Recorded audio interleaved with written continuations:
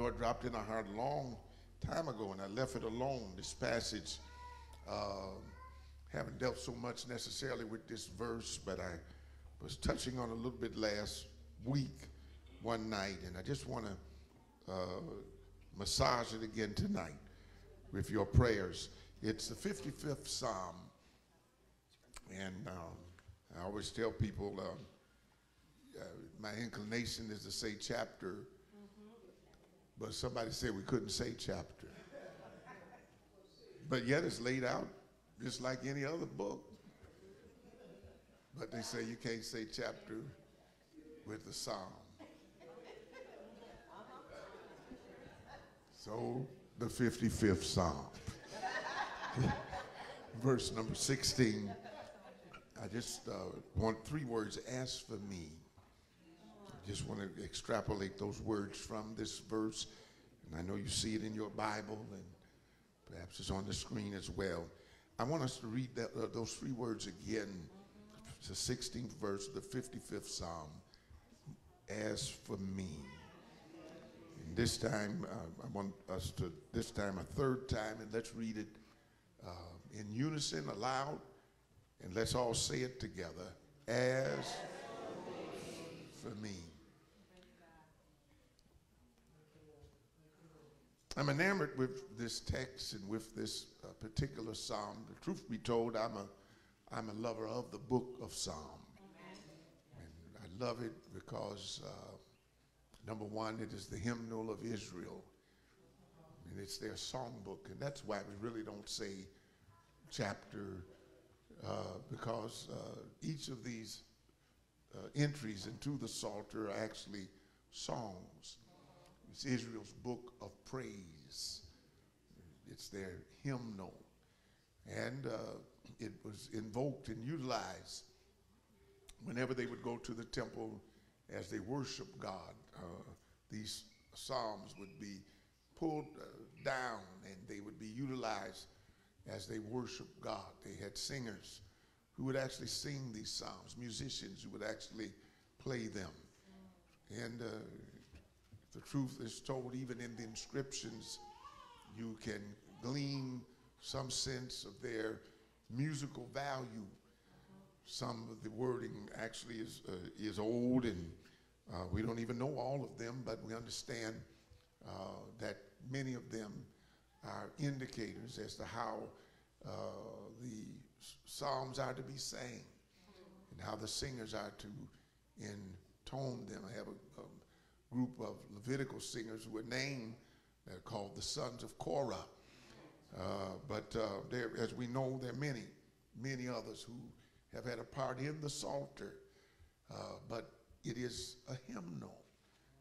It is to be sang. It's interesting, too, when you think about the Psalter, that the songs that are here, there's a variety of songs, a variety of emphasis. Many of the songs are joyous and ebullient, and we oftentimes, at the outset of our service, we like to quote psalms like Psalms 100, 150 of psalms, all of them which are exalted and overflowing. But when you look into the psalms, not all of these songs are ebullient. Some are instructive.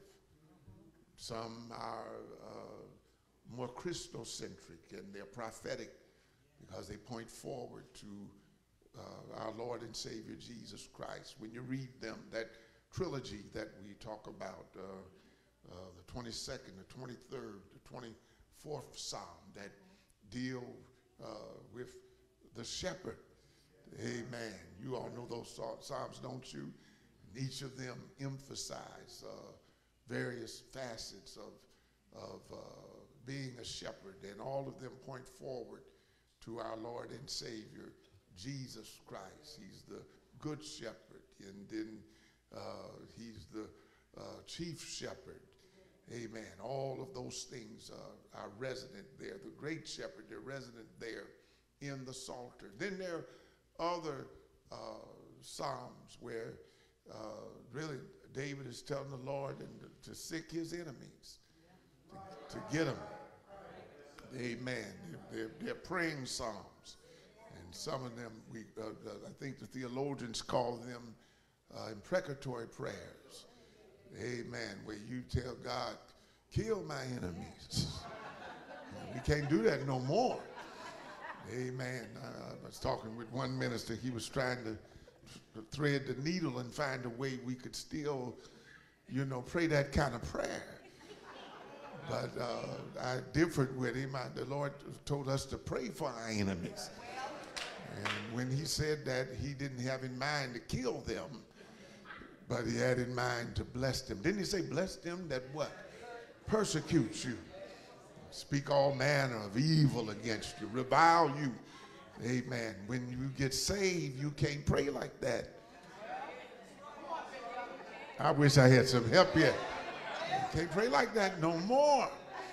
Amen. I remember they tell me years ago that there was a man, and this was a true story. I don't know if him and his wife had went around that morning or not. And he got up and he was praying, and he said, Lord, if my wife don't do right, he said, kill her, Lord, kill her. I don't know what happened, what kind of drama played out before church. But I don't think you can pray for the Lord to kill your wife. Amen. But it's interesting. All of that was in the Psalter. One thing I really like is that the Psalter has some other psalms. They're what I call plaintive psalms. And in those psalms, the psalmist, whoever it was, sometimes it was David, sometimes we don't know who they are. We tend to give all the psalms to David, but David didn't write all the psalms. Some of them were his songs, and then some, we don't know who wrote them. They're just there. But they're songs that express human experience. And David and whoever else, they were very transparent. And I love that about God. Isn't it good to know you can be real with God? You don't have to, put on a face and put on a mask. You can be authentic with him. Sometimes we forget that in our worship, in this age of modernity, especially the last 30, 40 years, there was a new wave, probably even longer than that, the new wave, the beginning of the charismatics, and then prosperity preaching and health and wealth. And I'm not really even trying to bash them. They brought some good things to the table, but as anything within the realm of the church, usually when we correct things, we overdo it. And we go a little too far, and then we came into the age, what y'all call that music, CCM, and y'all act like y'all don't know what I'm saying. CCM music and what y'all call it? Huh? Contemporary gospel and and all that kind of stuff. And it's got a little lighter and a little fluffier, a little more jazzy. That's okay. It's okay. But it was good. It brought a nice element to the church. But what I sometimes would resent was sometimes when the new music came on, they condemned the old music. And I don't know if you heard that before. I never forget, I was in a service one time, and he was contemporary, and we had been churching for a little while, and when he got up with his group, he said, now you all have been here for a while, and you've been carrying on, you've been praising God. He said, now we're going to worship. And I looked at him, said, you got a lot of nerve. What you think I've been doing? I thought I was worshiping before you got up. I didn't know I needed to sing your song. Y'all ain't going to talk to me tonight. To be a worshiper, amen. You do know that God pervades all genres. He's a spirit. Y'all ain't saying nothing. And regardless of the genre, the Bible says God is a spirit, and they that worship him got to worship him in spirit and in truth. And but the point I want to make is that sometimes the new emphasis was, the fluff, the bluff, but you can't sing out of your experiences. I've even heard some condemn songs like Precious Lord, Take My Hand. They say that's a sad song. That's a pitiful song. Well, it may be pitiful, but since I've been serving the Lord, I've had some pitiful days. Every day ain't been happy for me. Amen. That may be for your neighbor. Check your neighbor out. You might be sitting next to that ever-ready bunny. Amen. Keep on banging. But I've had some days that have banged me up pretty good. Amen. And when I was worshiping God, I didn't feel like shouting. I didn't feel like speaking in tongues. I didn't feel like running around the church. How many know God meets you where you are? Meets you wherever you're struggling, wherever you're battling. And so I appreciate those old songs. Precious Lord, take my hand. I'm still worshiping him. Sometimes when I worship him, I pray to him. Lead me on. Let me stand. Why? Because I'm tired. I'm weak. I'm worn. Through the storm, through the night, lead me on to the light. Precious Lord, take my hand. Y'all better leave me alone. I'm going to quote the next verse. When my way grows drear, precious Lord, linger there. I'm making the point that all of this is worship. And I'm glad that we can express ourselves. The dancers were here tonight with their paint, the pantomime. Amen. Just be in the spirit and just understand that we are able to express our appreciation to God and express our feelings to God. Amen. When we go through the worship process. And so that the Psalms is like that. And this particular psalm is a psalm that emerges from the experiences of a man. In this case, we can rightfully locate this as a Davidic psalm. It's a psalm that pulls up out of David's experience with the Lord. And I ought to drop this on you. You really are not an authentic praiser unless you have experience, because it is experience that gives essence to your praise and to your worship. When you haven't had experience, you're mostly making noise and mostly making sound, but it's experience that gives depth to your praise, depth to your worship. And you can tell that sometime. Amen. You know, you can appreciate a singer, but if you are connected with God, you can tell the difference in how folks sing a song. Some just singing the melody, but others are pulling from the depths of their soul. Can I get a witness in here? There's a spiritual twang in their voice. Amen. Because they've taken a journey with God. Can I get a witness in here? Thank God for the journey. Thank God for the process.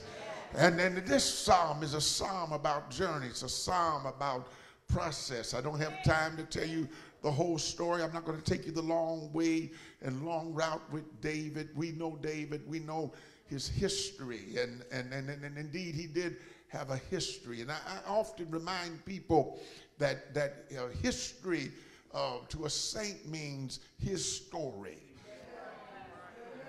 You'll get that in a minute. Amen. History to a saint means his story. Amen. His story. What do you mean his story? It's his story of how he worked in my life. Amen. Well, somebody said, well, it's my experience. It's not his story. It's my story. No. It's his story. Because whatever you got out of, he brought you out of. You didn't bring yourself out. Can I get a witness in here? You didn't deliver yourself. Who in here delivered themselves? You didn't have the power to deliver yourself. Oh, if we tell the whole truth, some of us didn't want to be delivered. But thank God for the Holy Ghost that shook us out of nonsense into some sense. Can I get a witness in here? Writer said, I was lost, but Jesus found me. Put his loving arms around. He brought me into the fold. We didn't bring ourselves into the fold. Know ye not that it is the Lord that hath what? Made us, and not who?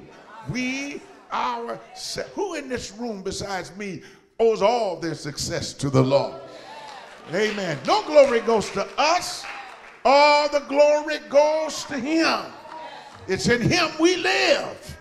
It's in him we move. It's in him we have our very being. Everybody, first time tonight, look at your neighbor and just point up to heaven and say, to him belongs all the glory. To him. Now you said that because I asked you to say it. Now everybody that meant it, tell your neighbor that one more time. Tell him, to him belongs all the glory. What kind of glory? Glory for everything. Glory for everything. Glory for whatever my life has become. He gets the glory. If I went to school, he gets the glory. I didn't get myself through school. He got me through.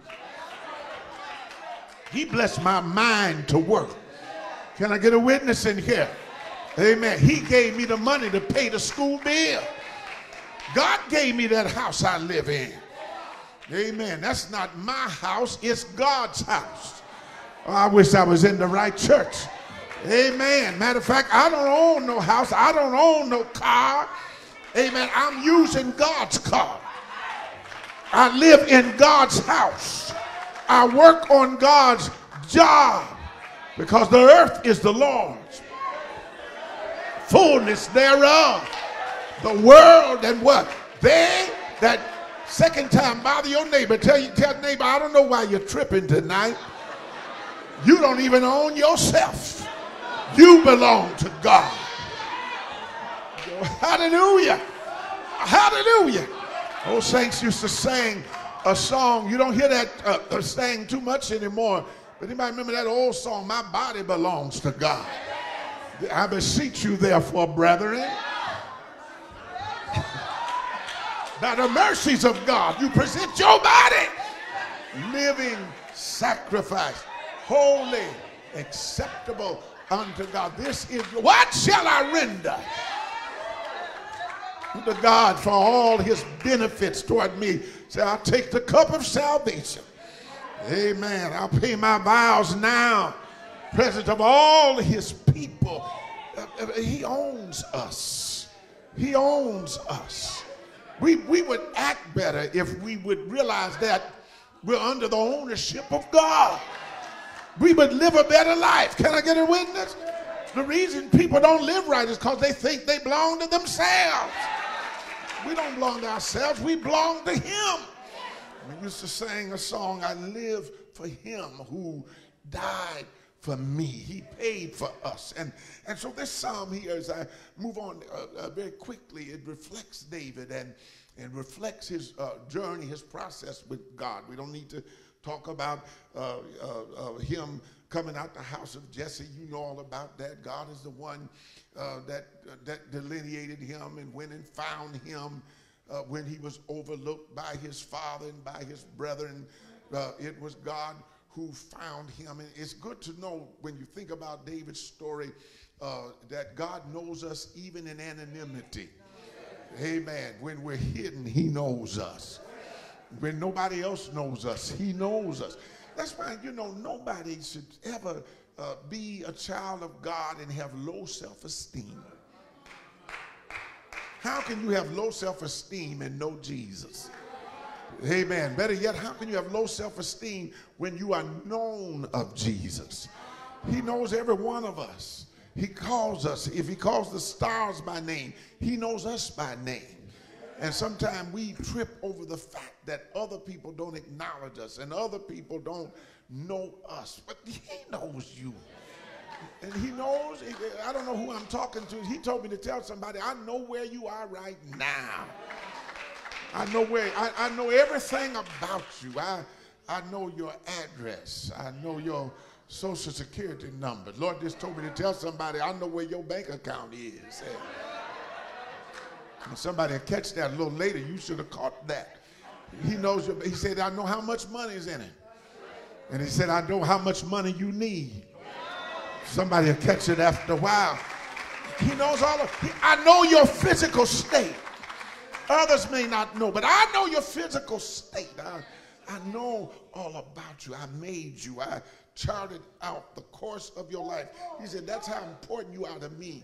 I have charted out the course of your life. I wish I had some Bible believers. The steps of a good man ordered by the Lord. And God was ordering your steps even when you was bad, because he knew you'd get good after a while. And so he ordered you. I need somebody praying with me. He ordered. Look at your neighbor a third time and point at your feet and say, he ordered my steps. He ordered my steps. He ordered my steps. Took me around the traps and snares and pitfalls when we're wicked, even my enemy and my foe came upon me to eat of my flesh. He ordered my steps and tripped up their steps. They stumbled and they fell. Hallelujah. Hallelujah. Isn't that amazing about God? He has ordered. I'm telling somebody, your neighbor won't get this. Can you bow the neighbor a fourth time and tell him he even ordered my chaos. He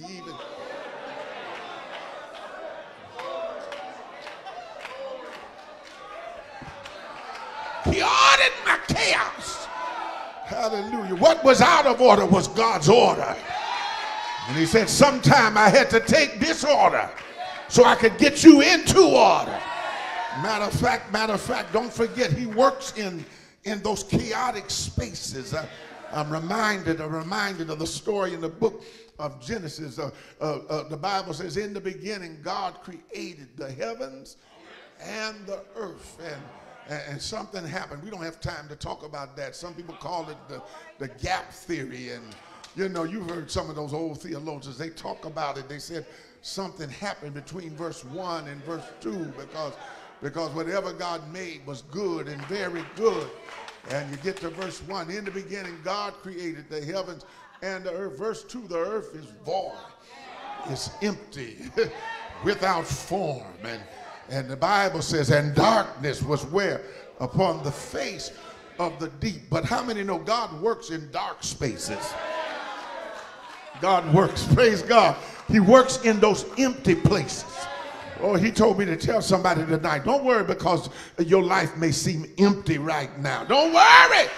Amen. Because darkness is everywhere. Because the Bible says after he pointed out the voidness of the earth and the fact that there was darkness upon the face of the deep, he turns right around and says, but the Spirit of God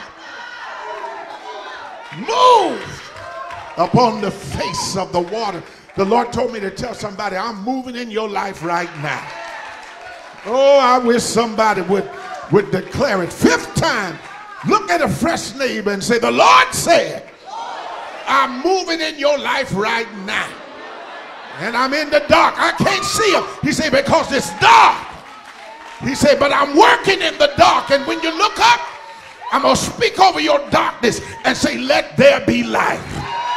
There shall be light. Shall be light.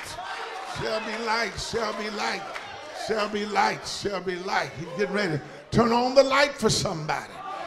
Getting ready to bring substance to your deformity, substance to your depravity, substance to your brokenness. Hello, somebody. I feel a healing spirit in the house. I feel wholeness coming to somebody. It can't stay like it is. Who am I talking to tonight? Not going to remain like it is. It's not going to be like it is. The storm is passing over. You got to learn how to hang in there and work with God. And that was true with David, and we paralleled David coming through that season of anonymity. And the Lord I don't know why I'm here, just wanted me to tell somebody I'm working on something. I'm developing you. I don't know who came to church tonight. I don't know most of you personally, but I feel like the Lord has given me a personal message for you and told me to tell you tonight, I'm getting you together, getting your stuff together. I'm making you ready. And look like it just hit me. He told me to tell somebody it ain't too late either. It ain't too late. Devil told you it's over, but in the world they say it ain't over till the fat lady sang. And God said, it ain't over until my word that's out on you reports back to me. He said, if I haven't heard the word that's out on you, then it's not over yet. Because God said, I know I spoke over your life. And he said, when I sent your word out, I told her, don't come back to me void. Don't come back to me until the mission has been accomplished. Don't come back to me until every jot and tittle, amen, of the story of your life has been put in place. I feel like telling somebody tonight, everything that God said about you will be fulfilled. Every prayer, I wish I had me a prayer.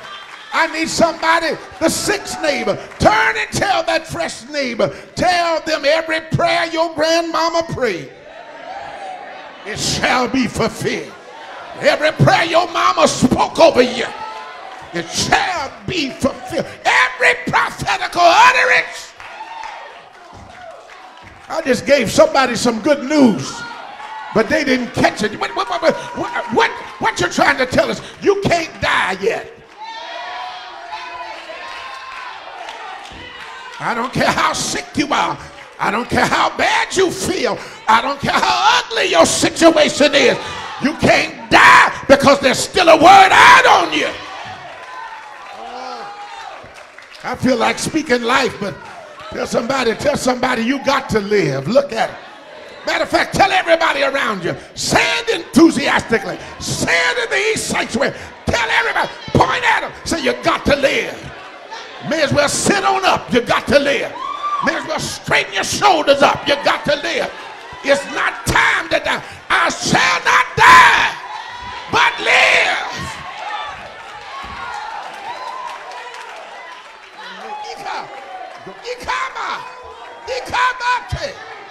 Woo, I feel I'm going to live. I'm going to live. Lay your hand on your chest and talk to yourself now. Just say it a few times. You that want to die, take your hand on off your chest. But everybody, just lay your hand on your chest. Say, I'm going to live. I'm going to live. I'm going to live. Y'all ain't saying it. I need y'all to talk like T.G. Jakes. I'm going to live. I'm going to live. I'm going to live. I'm going to live. I'm going to live. In spite of the pain, I'm going to live. In spite of my hurt, I'm going to live. In spite of my struggle, I'm going to live. In spite of my battle, I'm going to live. In spite of what the agnostics have to say about me, I'm going to, in spite of my enemies, I'm going to live. I'm going to live. You may be seated. I'm getting ready to close. I don't have time to tell this story. Don't have time to tell this story. Don't have time. God, it was God who worked in David's life. It was God who took him through diverse situations. It was God that gave him the victory, amen, on the battlefield and brought Goliath down. You know that story. We don't have to tell you that story. It was God that helped him with just a few stones to bring down a mighty giant from the land of Philistia and carry the day and win the battle for all of Israel. It was God, ladies and gentlemen, that anointed him to be able to play, I think, the harp. He was gifted. He could play. He was anointed. He was anointed. You know, it's a difference between music players and anointed musicians. Now, get a witness in here. And God anointed him. And the difference is one music ministers to the flesh, but there's another music that ministers to the spirit. And David played the instrument, and the Bible says that Saul, who had been rejected, and David was his replacement. The Bible says, you know, God positioned him. You know, you can be called, but God does the positioning, and you got to cooperate with God in the positioning. You don't have to push yourself. All you got to do is stay in your anointing and stay under the unction of God. And David stayed under the unction of God. And whenever Saul, the Bible says, whenever that bad spirit came on Saul, amen, David would play the harp, and that evil spirit would leave him alone. Let me tell everybody, if you better stay up in a worship environment. Amen. Because it's the worship environment that binds demonic powers. It's the worship. Can I get a witness in here? Am I in the book? He inhabits praises of his people. Some of y'all, I don't feel God, he ain't around, because that's because you ain't praising him. You got to give God somewhere to live in your life. If you praise him, he'll be there. You praise him, he'll be around. If you praise him on your bad day, he'll be there. That's why, amen, I will bless the Lord at all times. I'm going to preach to myself tonight. His praise shall be continually. Don't just bless him on good days, bless him on bad days. Praise him when you can't find him. But he said, if you praise me, I'll inhabit that praise, and I'll be around you. But that praise binds demon powers. I'm going to leave that alone. It binds demon powers, and some come under the authority. Can I just say this real quick? Of demonic power, because they fall into that class that they were in the book of Romans. And you go back there and read it. Somewhere in Romans 1, it says, because when they knew him as God, amen, they glorified him not as God, neither were they thankful. And it says, for this cause, God turned them over. Amen. What would you do if I told you that if you praise him, he'll keep the devil off your back? What would you do if I told you if you just praise God, he'll make demons walk past your house and go to the house? What would you do if I told you if you just praise God, he'll make that mean boss leave you alone on the job? Amen. They didn't glorify him, and neither were they thankful, and that's why they were in that fix, and that's why they were in that mess. But David worked with his anointing, and because he was anointed and worshiped God, he was able to bind the demonic power that hovered over. So I believe, this is just my little theory, amen, it was God, because David was a worshiper. It was God that guided the javelin of Saul. Y'all check that out in the scripture. You remember Saul was going to try to nail him to the wall, but because he was a praiser, and because he was anointed, and because there was destiny over his life, the javelin missed him every time. I wonder, is there anybody in this room that the javelin missed? Anybody? Anybody in this room? They set me up. They set me up, and they were going to take me out, but the power of God backed it away. When I see the blood,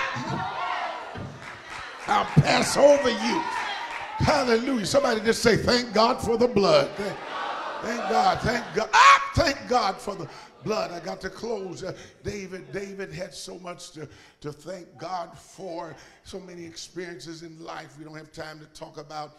Amen. You know, some of his other encounters and circumstances and situations, but God blessed him on the battlefield. And you know, he had situations. We all got situations and things that come up on us. And can I get a witness in here? Stuff happens sometimes. Sometimes it's their fault. Sometimes it's our fault. We don't always want to be honest. You know. And then David got in trouble. He was blessed so much and until he got lax. Blessed so much until he stayed home. That leads up to this psalm and this dilemma.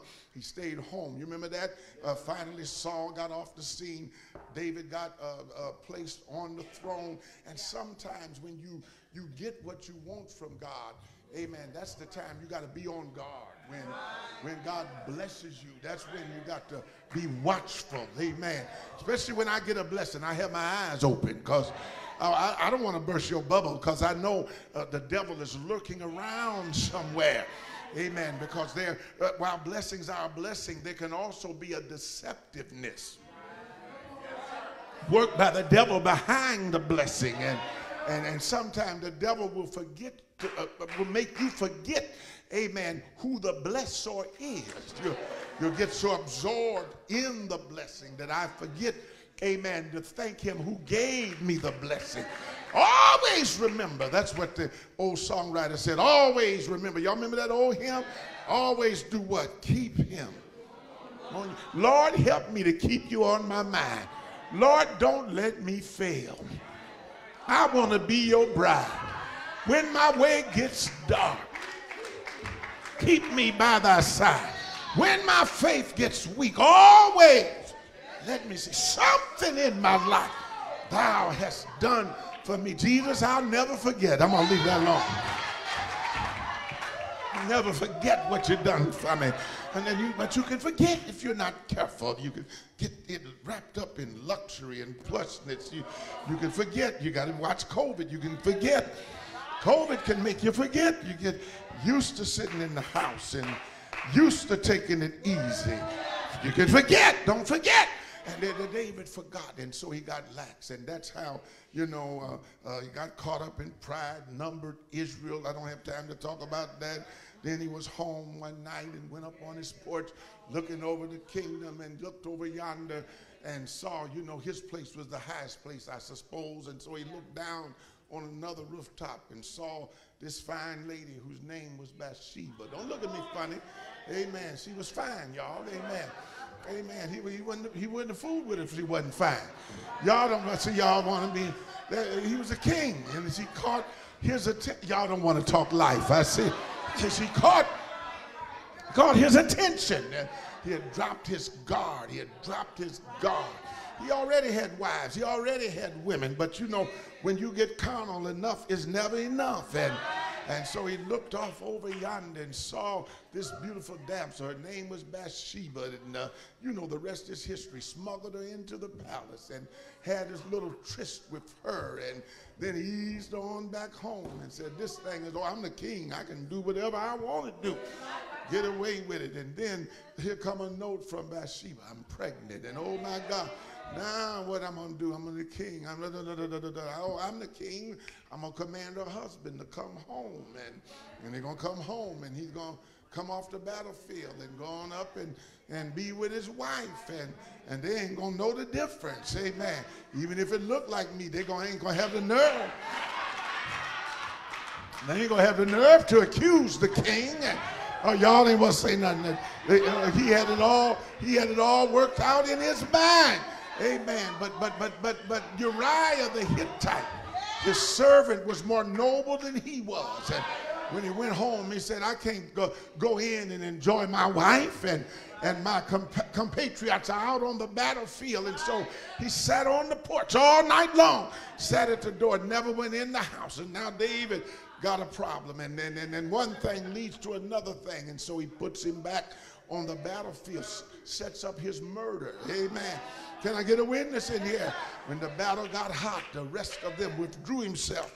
And sure enough, he died. And then he married Bathsheba. And then look at all of this, a big conundrum. Can I take a little time tonight? Big conundrum got going on. Amen. He married her. And you know the story. God wouldn't let the child live. That was part of his judgment. The baby died, and there was a lot of palace intrigue going on, and then God still had to get David together. There was something about David, and a lot of saints don't like to deal with this theologically. In all of his mess, amen, yet there was something that made him akin to God. In all of his mess, there was still something. Somebody have to explain it one day, that attracted God to him in all of his mess. And all, did y'all hear what I said? And all, I'm trying to help the church. It's strange. We'll forgive David, but won't forgive one another. It's strange. It's strange. It's strange. We won't forgive the folk in the church. David was a murderer and an adulterer and a liar. And we shouting on his psalms right now. But let somebody mess up in the church and we're through with them forever. And we're whispering about, I wish I could preach tonight. Can I preach anyhow? Everybody look at somebody and say, how you going to forgive David and not forgive me? We get past all his stuff. Amen. But as soon as a new member joined the church, you tell them all about my mess. But the Bible says that there was something in David. I'm not minimizing sin, but there was something in David. Well, the Bible says this: he was a man after God's own heart. I know it's hard to explain, but I don't know. Even in his failure, somehow he loved God. Even I can't get no help. I wish there was somebody that would tell a neighbor, say, I haven't necessarily been everything I should have been. Say, but I always loved him.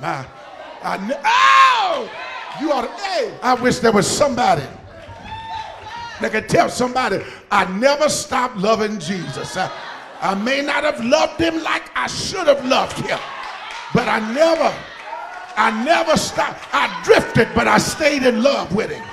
I may have fallen in the dust, but he was always on my mind. I was in the bar, but I couldn't forget him. I was in the street, but I wish I could get a witness in here. He was a man after God's own heart. He worshiped God. He was a worshiper, and he loved him. And so there was always a tender spot. Anybody know what I'm talking about? There was always, some of y'all backslid, but you always had a tender spot. That's why I'm back. Amen. There was always that tender spot in David. But the Bible says he was carrying on, and something in him was incomplete. He was in that bad condition. And sometimes somebody got to help you understand how dirty you are. Amen. Amen. You know you did a little dirt, but sometimes you don't know how dirty your dirt was. And so Nathan, the prophet, came and confronted David and told him that parable about, the man and the little ewe lamb. Y'all remember that story and how bad it was. He had everything and took the little ewe lamb from the poor man.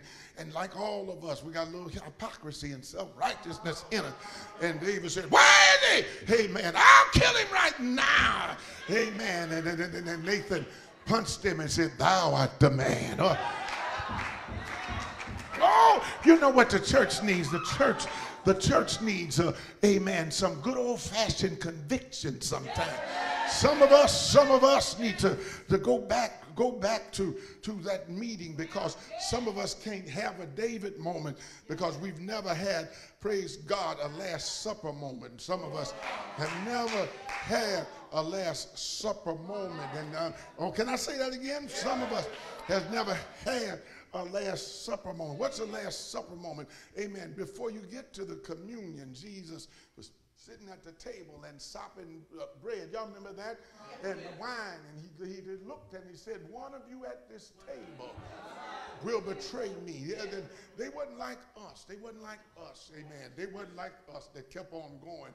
Amen. Every disciple said, Lord, is it I? Lord. Lord, is it I? It's dangerous when you don't acknowledge the possibility of failure in yourself.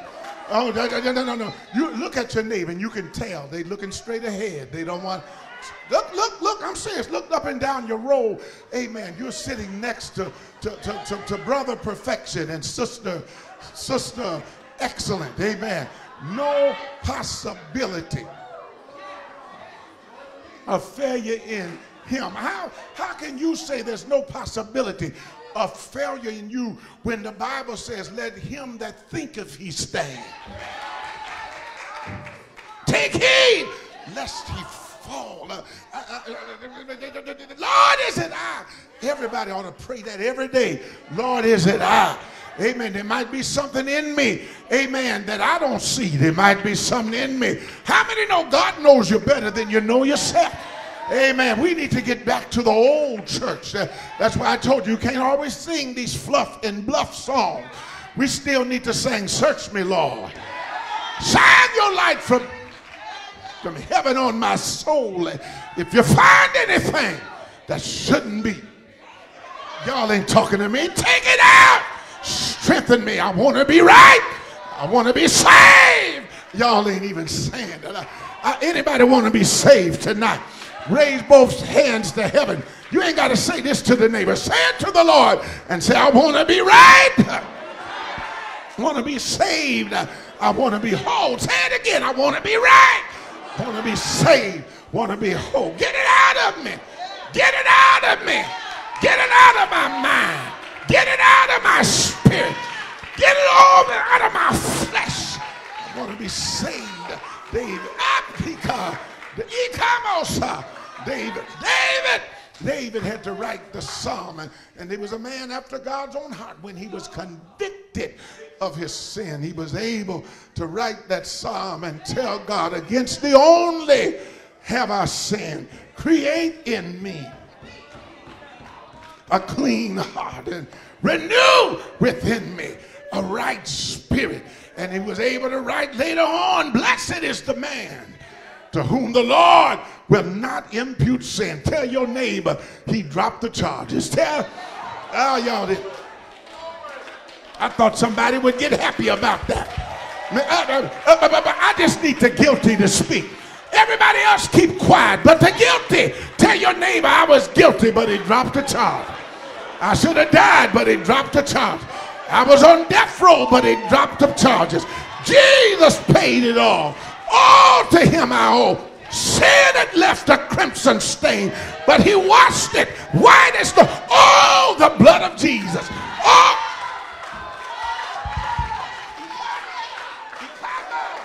blood of Jesus. Blood of Jesus. Blood of Jesus. I'm trying to run on. Blood of Jesus. Tell your neighbor. Tell your neighbor. Tell your neighbor. Tell your neighbor. Say, neighbor, whatever you do your best not to mess up. Whatever you do, say, do your best not to fall. Say, but if you fall, say, don't let the devil pull you all the way out. The blood of Jesus cleanseth up from all unrighteousness. He's an accuser of the brother. But when he accuses you, show him the blood. Show him the blood. Don't you backslide, show him the blood. Don't you walk out the church, show him the blood.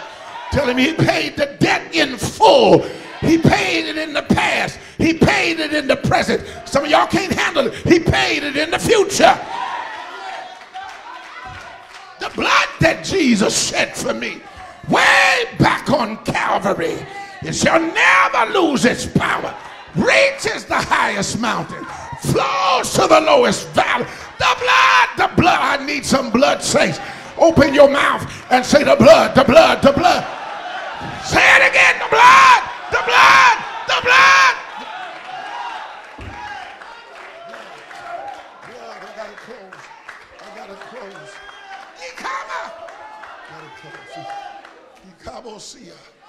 Ikamo Sunday. Trying to move on. I'm just thinking about all the stuff the blood covered for me. I'm trying to leave y'all alone. I'm thinking about that blood. Wash my black sins away. Thinking about that blood. Hallelujah! Hallelujah! Hallelujah! Hallelujah!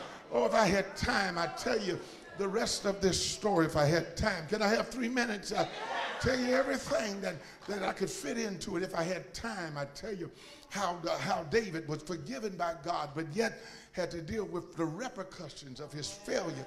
That's why it's better not to fall, but because he failed, he received his mercy, but yet there were repercussions. I believe it bled over into his family. I believe it messed up his family. If I had time, I'd talk to you, praise God, about his sons and the disorder in his house because they witnessed him being disorderly, and so it created a disorderly environment in his family life, and his sons were disorderly. Can I get a witness in here? Had a boy named Ammon. Y'all remember Ammon? And Ammon had a thing for his sister. What was her name? Was that Tamar? Tamar.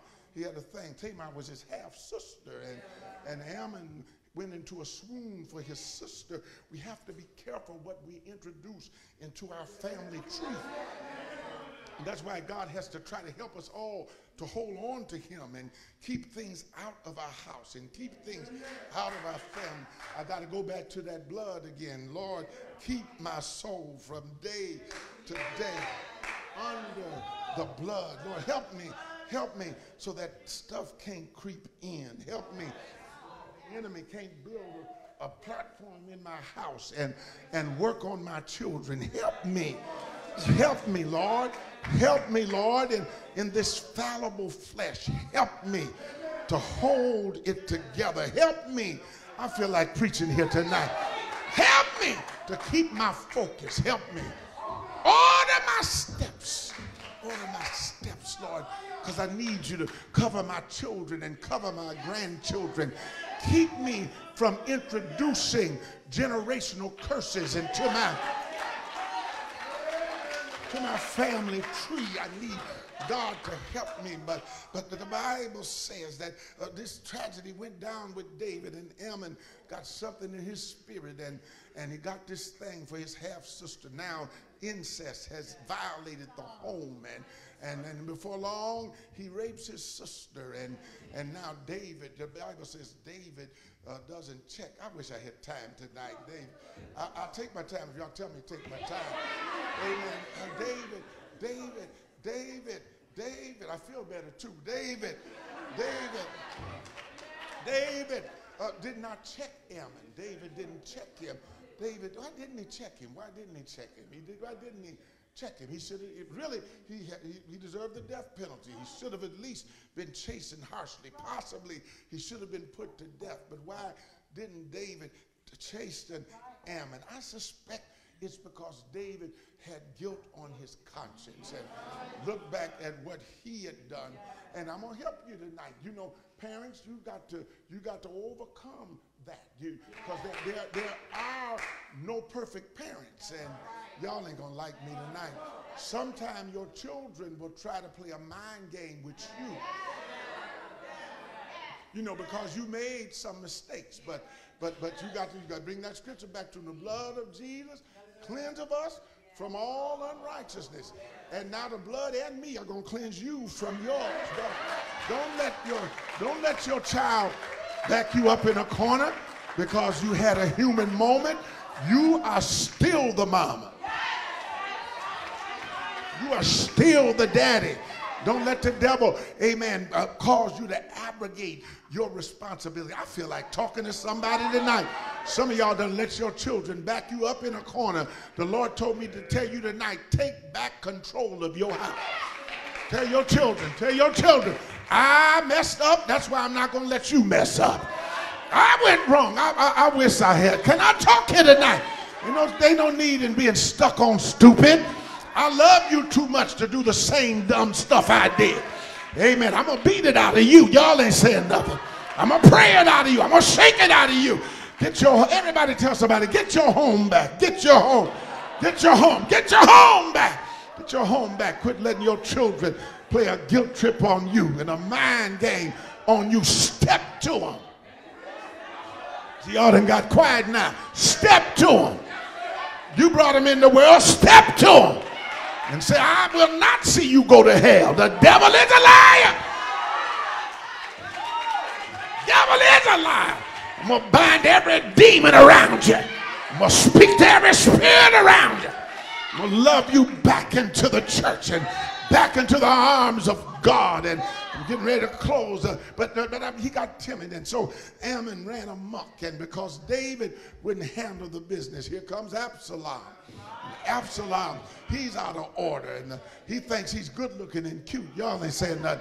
Bible says he got bushy locks. Look around, you sit next to somebody, think they cute tonight. Bushy locks of hair, and he was tall and debonair. And the Bible says when David didn't handle it, Absalom stepped in and handled it, killed his brother. Look at it. The door got open. Generational curses. Amen. Adultery to incest. And now fratricide. Brothers killing brothers. The home now is messed up and out of order. And David still didn't do nothing about it. Should have got the boy for killing his brother. But David was too weak to get the boy for killing his brother. Maybe that's because he killed Uriah. Amen.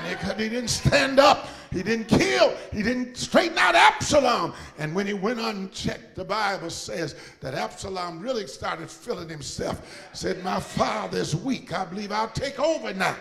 Amen. He done lost his house. I may as well take the kingdom. and he sat in the gate of the city. I wish I had time tonight. Can I finish this? He sat in the gate of the city, courted the men of Israel. As they came into the city, he courted them. If I was king, if I was king. Absalom had a Jezebel spirit. Absalom had a controlling spirit. If I was king, if I was king. Anybody know some folk like that? If I was over the usher board, if I was head of the choir, if I was chairman of the deacons, if I was the head musician, if I was the pastor, things would be different. Things would be different. He courted the men of Israel, and now, amen, the army gathered to Absalom. A full-fledged rebellion was going on now in Israel, and David was all by himself. He was isolated in the royal city. He was isolated, and everything was closing in on him. It got so tight until he had to pack his stuff up. And the Bible says he fled from Jerusalem, and I believe that's how he got this psalm. He was under siege. He fled from Jerusalem, went out there and held up in a cave because everything was closing in. There's seasons of life when everything seems to close in, when everything that can go bad does go bad. There's seasons of life when the enemy attacks you with a frontal attack and a side attack. Comes in from the backside. Everywhere you go, you remember that song, there's trouble. Everywhere you go, there's strife. That was David's situation. Absalom had disgraced his father, ran him out from the palace, ran him out into the wilderness, marched into the city, took over the royal palace, went in the palace, gathered up David's wives and gathered up David's concubines, took them up on the rooftop, slept with them one by one out in public, let everybody see him, humiliate his father, sleeping with your daddy's wife, sleeping with your daddy's concubines. What infamy, what ungodliness was going on now in Israel. And David was there by himself, hid up all alone in a cave. I'm getting ready to close now. All by himself. And that's where he wrote this psalm. Some of your best worship comes when you're in great trials. Some of your best praise comes when your soul is tormented. Some of your highest praise to God comes when you're being bombarded on every side. And so he wrote this psalm, said, give ear to my prayer, O God, and hide not thyself from my supplication. Have you ever had days when it looked like God was hiding himself? You ever had those seasons in life you looked for God and couldn't find him, but he prayed a prayer and said, God, I need you to hear me. God, I need you to unveil yourself. I need to know that you're here. I know you're here in a strange and mysterious way, but now I need to see you clearly. He said, attend unto me and hear me. Sometime I need direct attention from God. I wish I was in the right church. Would you look at your neighbor and say, neighbor, have you ever been in a situation where you need direct attention from God? Pastor can't fix this for me. My mama can't fix it for me. The church mother can't fix it for me. I must tell Jesus. I cannot bear. I wish I had me a praying church. These burdens alone, I must tell Jesus. I look at somebody and say, I must tell Jesus. Tell him I got a must tell Jesus situation. Jesus can help me. Jesus alone. I got to close here now. He said, I mourn in my complaint. I make a noise. There's some tests and trials that'll make you moan. There's some struggles, praise God, that'll make you make a noise. It'll be inaudible. There's some battles, thank God, that you can't intone and articulate with words. All you can do is mourn and make a complaint. Have you ever laid down at night and couldn't really go to sleep? Have you ever been down on a bed of affliction and all you could do is toss and turn and moan in your situation? He said, fearfulness and trembling, thank God, come upon me. He said, horror hath overwhelmed me. Here's Thank God, a word that pops out. He said, oh, that I had wings like a dove. He said, for then would I fly away and be at rest. He said, then would I wander far off, and I would remain, thank God, in the wilderness. I would hasten my escape. Thank God, from the windy storm and from the tempest. Somebody lift your hands and shout glory. Glory. Shout glory another time. Look at your neighbor as I get ready to close tonight. Find you a fresh neighbor and say, hey neighbor, have you ever been in a place where you couldn't work it out? Say, have you ever been in a place where you couldn't get it together? Have you ever been in a place where it looked like you were losing your mind? Have you ever been in a place, amen, where Archie wrote a song and said things, thank God, are falling apart? Look at your neighbor. You got to help me close tonight. Shift to another neighbor and say, neighbor, I don't know about you, but there have been seasons in my life where everything fell apart. Say, but I'm so glad that I can report Jesus picked up the pieces. I can't get no help. Can I get some help tonight?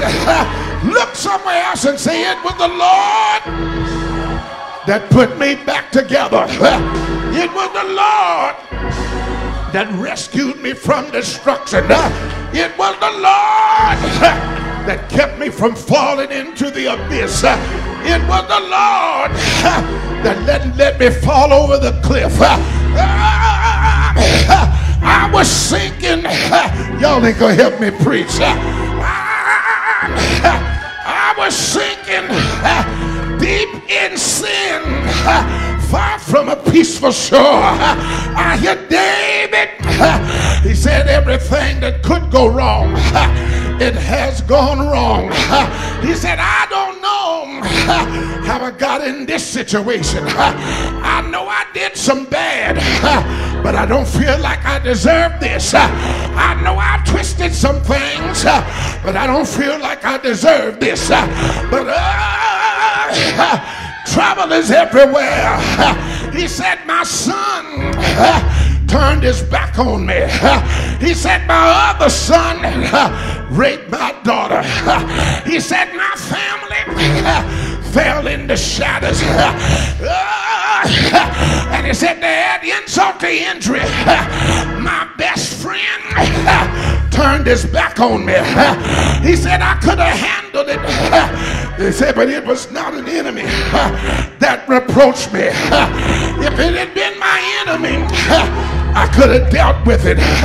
If it had been the one that I knew hated me, he said, I could have worked it out. I could have hid myself from him. He said, but I was betrayed by my best friend, Ahithophel. We went to church together. We prayed together.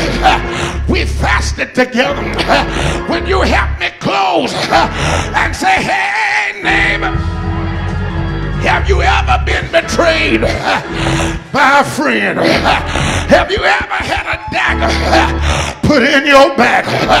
Have you ever had enemies and haters on every side? If it could go wrong, it did go wrong. I got to close. I got to go to my seat. What do you do when it falls apart? Somebody help me close. Look behind you and say, what do you do when everything falls apart? Turn to your right and say, what do you do when hell breaks out in your life? Turn to your left and say, what do you do when your life is turned upside down? and inside out. Would you help me close and say, hey, neighbor, I don't know what you're going to do, but as for me, I'm going to call. I'm going to call. As for me, y'all ain't helping me close. As for me, I will call on the name of the Lord, and the Lord shall save me. I got to close tonight, but I came to tell New Life Family Life Center, help is on the way. Who am I talking to tonight? When the enemy come in like a flood, the Lord will lift up a standard. Get ready, get ready, get ready, get ready, get ready, get ready. Tap somebody on the shoulder and say, hey, get ready. Help is on the way. Tap him on the shoulder again. Point up yonder and say, there it is. There's your help. There's your miracle. I will lift up mine eyes unto the hills, from whence cometh my help. My help come from the Lord. Many are the affliction of the righteous, but the Lord delivereth them out of them all. Somebody celebrate your help. Celebrate your miracle. Celebrate